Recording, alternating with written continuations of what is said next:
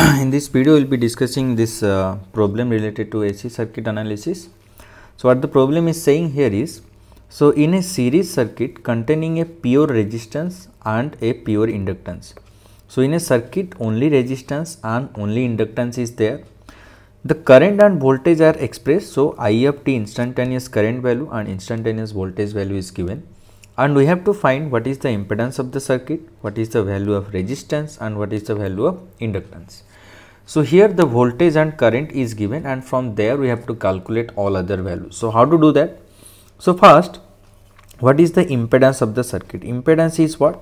Impedance is Z, that is equals to V divided by I. So here V divided by I, so we will be taking, so this is actually the instantaneous voltage, the total voltage value that is given, we have to take that as well. So V divided by I, so that is equals to how much? So V is 15 sine of 314t plus 5 pi divided by 6, and divided by I value is given as 5.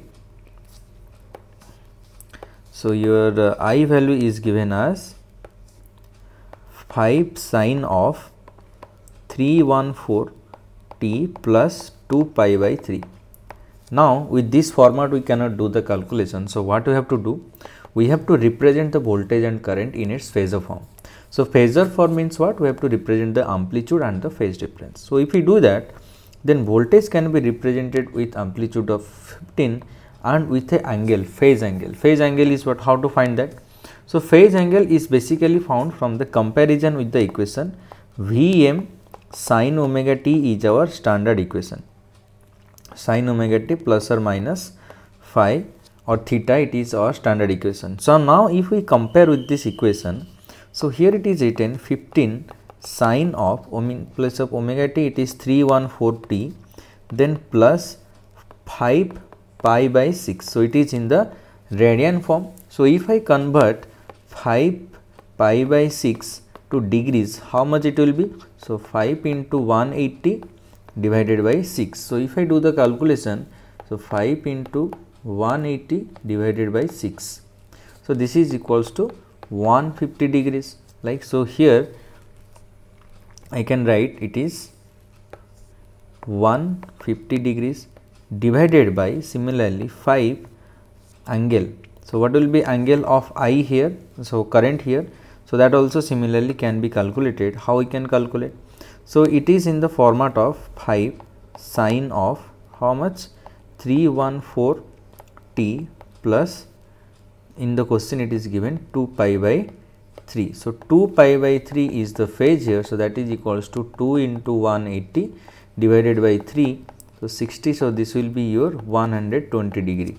So here I will write 120 degree, right? So that is equals to how much? So 15 divided by 5, it is 3. And how to find the angle? So if it is divided, then you have to just subtract the angle. So this is 30 degree now. Okay. So what is the Z value now? So I will erase all this. Now it's not required. Okay. So what is the Z value now? So your Z value, we found it as 3 with angle of 30 degree. Now we know that how to represent the Z. Z is as equals to R plus Jx, we have to represent in this format. So how to represent this format? We have to convert this to rectangular form. So in the calculator we can do that directly. So there are two ways actually. So I will do it one way. So how to do that? So we have to convert this polar to rectangle. So in the calculator, press shift and here your rectangular is written. Okay, so it is asking what is the value of R. Value of R is 3 I will take, and then what is the value of angle? Angle is 30. And remember that in question, in calculator, it should be always in degree mode. So here you can see if I take the radian, then the answer is different. If I take gradient, answer is different. And if I take degree, it is answer is different. So I know this is in the degree format, so I have to write like this. So that is equals to 2.5 plus 1.5 I. Okay. So this is one way of conversion. So I will show you another way of conversion as well. So what we have? We have 3 with angle of 30 degree. So that is what we have. So if you write in the calculator, depending on the mode, it will give you this value. So this is 2.59 plus 1.55. Okay. So these two ways you can convert it. Now this is my Z value. So this is what? This is the R and this is the X. Now the circuit is saying that only pure inductance is there, nothing else is there. So actually the X value is what? X value is XL minus XC. In this case no capacitance is there, so this is 0.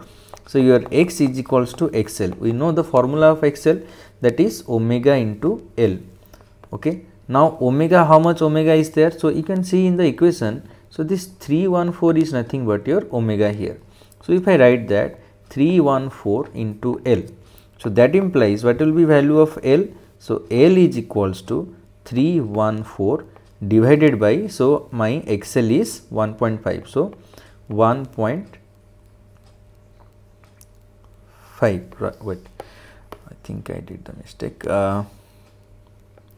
Yeah.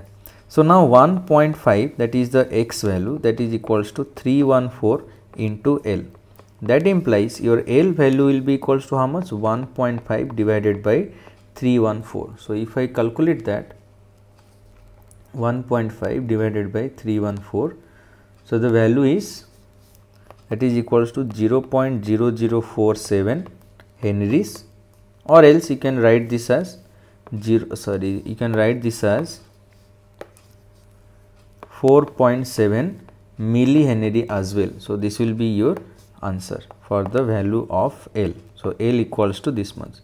So we have calculated what is the impedance of the circuit. So this is the impedance of the circuit. Then we have calculated what is the resistance. So this is your resistance value, and what is the inductance in henries. So the inductance in henries we have calculated as this much, 4.7 millivolt. Okay, so that's it from this video. I hope you have understood this, and we will be discussing some other problem in other videos. Thank you.